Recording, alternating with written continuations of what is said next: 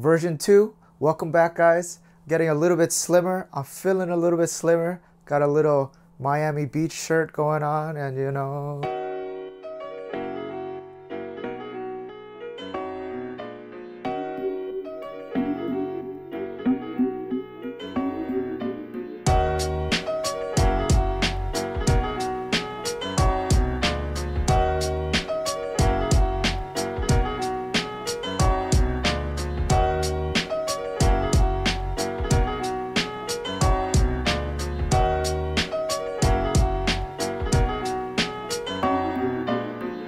Today, instead of rice, we're going to be eating acorn starch jelly. This is one of those go-to banchans when people go on diets. In Korean, it's called Dotorimuk. Only 45 calories per 100 gram. Furthermore, no fat, no cholesterol, no sodium. As you can see, it's boing, boing, boing texture. Just perfect to do a gymnastics routine.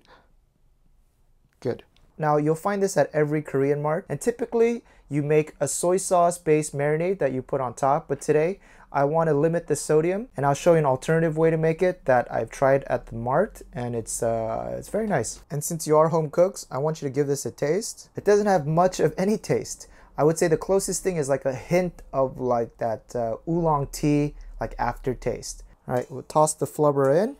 You guys remember flubber? So I like to put in some diced spring onions. Just quarter this first. Maybe 1 or 2 tablespoons. And then the key ingredient are those dried roasted laver. You know this, we call it kim in Korean. These are crispy and it comes salted. Now, if you live in kind of an isolated area and you don't have access to this, just make a sauce with soy sauce. I'll put a link in our description box, follow that recipe, and it's a nice marinade to dip it in, no problem. One thing, take out the little silica gel back here, put it back into the bag. Yes, why does destruction always feel so good? Let's pour this crumbled seaweed. Then we're going to put about a tablespoon of sesame oil, and I don't know the exact size that you're working with, so just start with 1 tablespoon. We might need to add a little bit more. A few shakes of sesame seeds. Stir this up. Put a little bit more sesame oil in. I think it needs a little bit more. And then we're going to season with a few pinches of salt. A pinch more, so I would say 2 pinches of salt. 1 final taste. Perfect. Delicious. Surprisingly good without soy sauce. I know most people are used to that soy sauce marinade, but awesome. So next we're using a Korean zucchini. Feel free to use a regular zucchini. It works just as well. I've done this recipe before, but I'll do it again for the sake of getting your creative juices flowing. Thin slices, not too thin, but not too thick. Something like that. This banchan is so simple, but it's so good. I mean, I think this is really genius, whoever made this one. And then we need a little bit of flour. Yes, I know, I got the memo. It's low carb. But we need a little bit just so that the egg stays on. About 1 tablespoon of flour. You'll probably ingest more carbs if a baker sneezed on you than this amount here. And then just lightly dust each one. All right, I think we may have just used a teaspoon's worth. Crack 1 egg.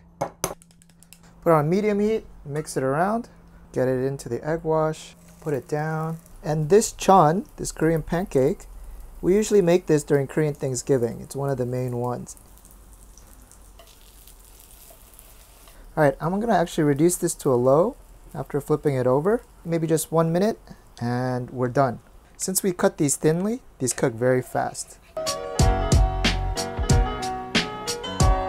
In Korean, we call it tan, which means sweet, hobak, sweet pumpkin. In English, they use the Japanese name, that's like the preferred way to call it, called kabocha. And while it's called pumpkin, it's actually a type of squash.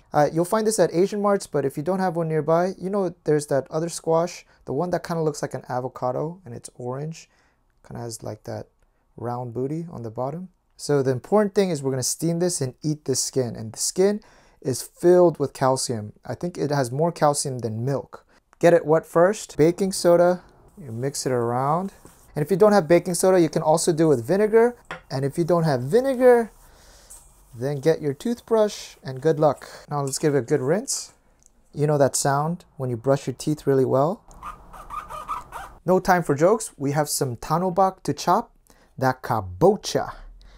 This is the perfect time to call a mister into the picture to help you out, or you go Beyonce style, go independent. All my ladies, Sorry guys, my creator did not bless me with any singing skills. Here we go. All right. Oh, almost lost that. That nice orange, right? It's gonna be nice and sweet. Guys, again, please be careful because this does take some Sasha Fierce. Have an early Halloween for me. We don't necessarily need to cook all of them today, but good to take this out. This would be good enough for like 2-person serving. And I remember the name of that, butternut squash. Yes, you can use a butternut squash for a substitute. All right guys, then I'm gonna cook this in the back. We just wanna steam this. All right, this in. Then we're gonna let it steam for 15 minutes. And a quick note, once that comes up to boil, reduce the heat to a medium and then steam on a medium heat. All right, timer is up. And I could tell that that's well cooked through. Perfect. And then just cube them up. Take one piece. It's amazing. I was gonna add something, but you know what? These are sweet, just perfect raw like this. I think that's why they call it a sweet pumpkin.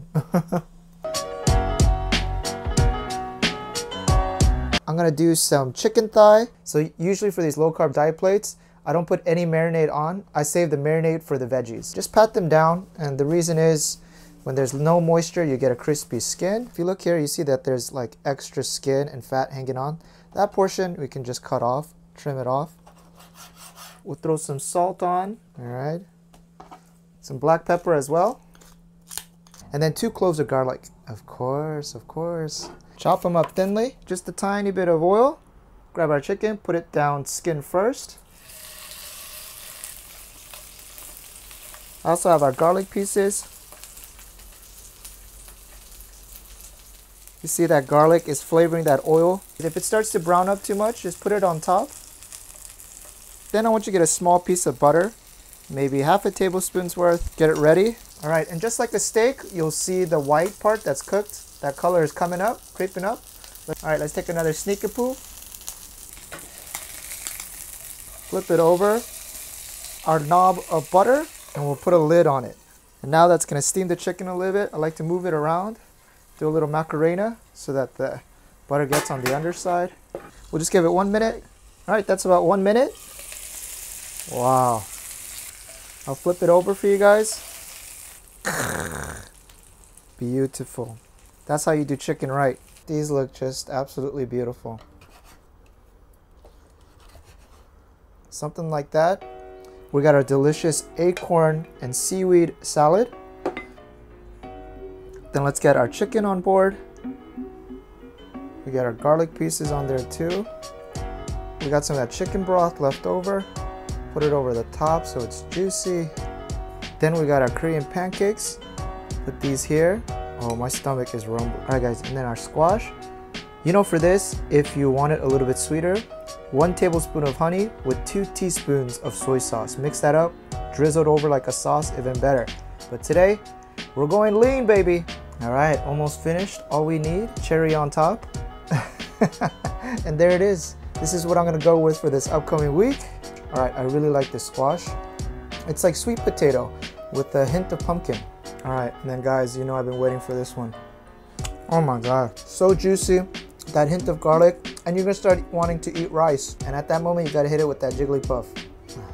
It's so good.